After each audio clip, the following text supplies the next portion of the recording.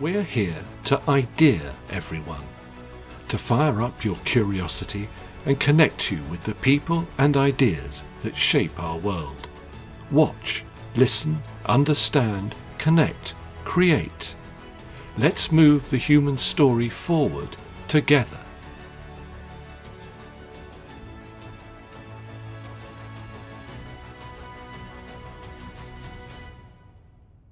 Hello and welcome to The Poetry of Science, a podcast which provides insight into new scientific research via the medium of poetry.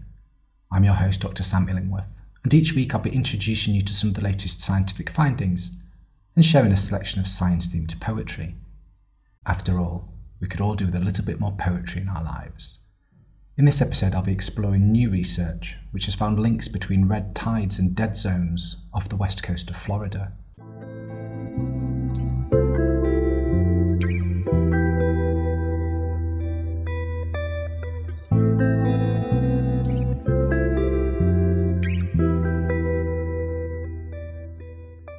Creeping coils of rust seep across the sea, bands of coloured crud buoyed by build-ups of our chemical excess, irritation, choking, prying, aggregation, soaking, dying, drowning in the flow that bleeds beyond the edges of our broken shore.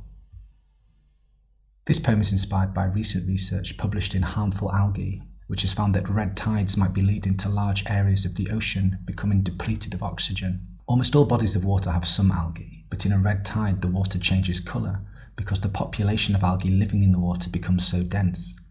Red tides have been around since long before humans, however, certain human activities are making them more frequent. Chemicals from farming, factories, sewage treatment plants and other sources can become dissolved in water on the land, flowing into the ocean, where it can cause the algae to grow faster, leading to red tides.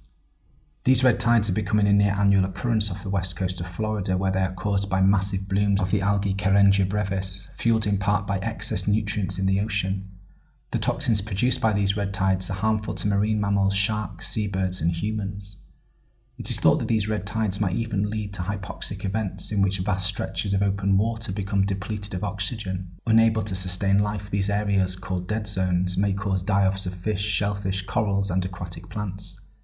In this new study, researchers examined nearly 20 years of oceanographic data that included temperature, salinity and dissolved oxygen from the surface to the sea floor across the West Florida shelf.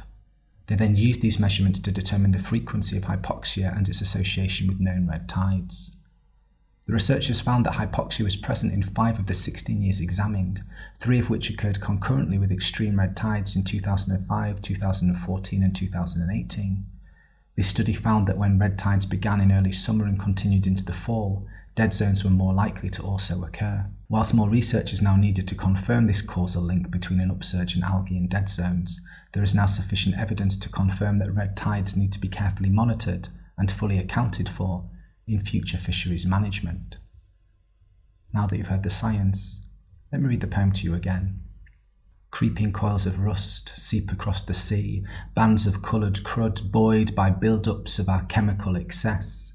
Irritation, choking, prying, aggregation, soaking, dying, drowning in the flow that bleeds beyond the edges of our broken shore.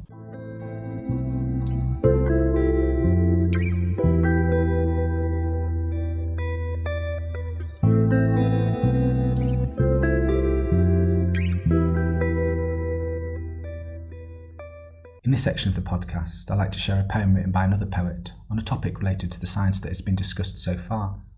In this episode, I'll be reading Fabliau of Florida by Wallace Stevens. Wallace Stevens was one of America's most respected 20th century poets. Born in Reading, Pennsylvania in 1879, he attended Harvard University as an undergraduate from 1897 to 1900, graduating with a degree from New York Law School in 1903 and practicing law in New York City until 1916. His poetry collections include Harmonium, published in 1923, The Man with the Blue Guitar, published in 1937, and The Auroras of Autumn, published in 1950.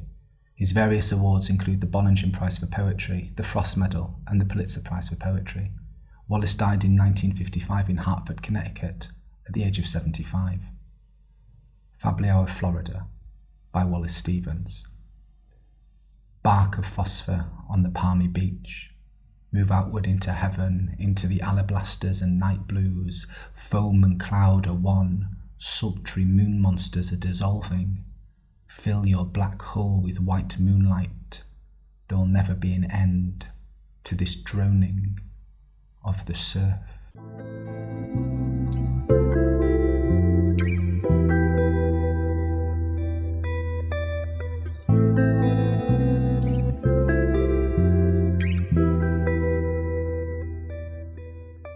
Thank you for listening to the Poetry of Science.